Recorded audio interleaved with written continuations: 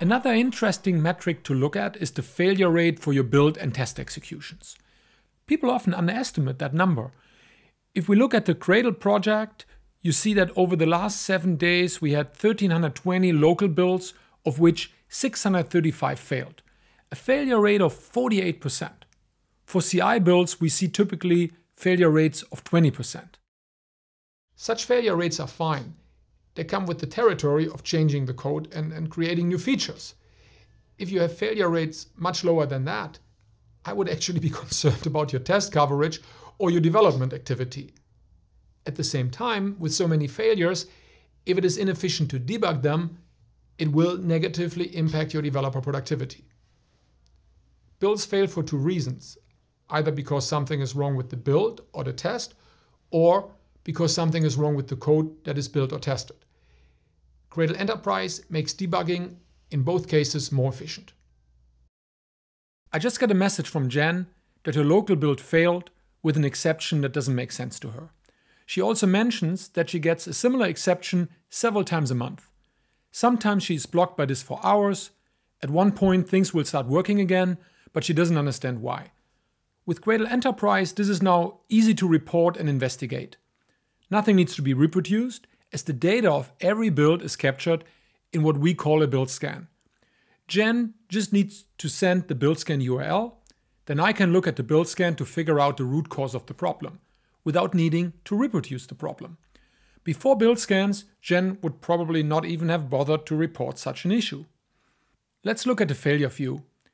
We have an artifact not found exception for example dependency 6.2.2. Let's try to understand what brings this dependency in by searching for it. We can see here that this is a dynamic dependency, similar to what are snapshot dependencies in Maven. That means the build always looks for the latest available 6.2 dependency. In this case, this is 6.2.2.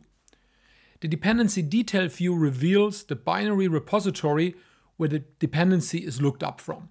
Let's check our binary repository to see what is going on there.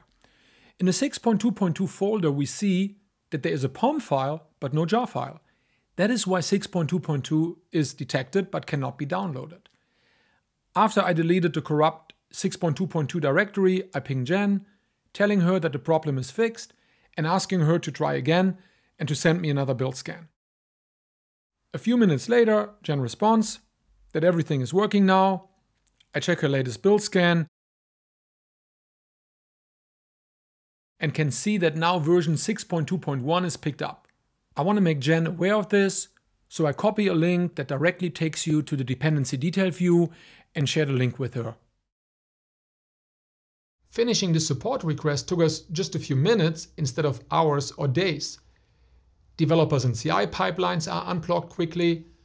People responsible for build or CI spend their time on new features instead of inefficient troubleshooting. As you will see later, Gradle Enterprise also enables you to proactively find build and test failures and failure patterns without requiring developers to even file an issue. We still don't know why the 6.2.2 dependency folder was corrupt in the previous example. We will investigate that later.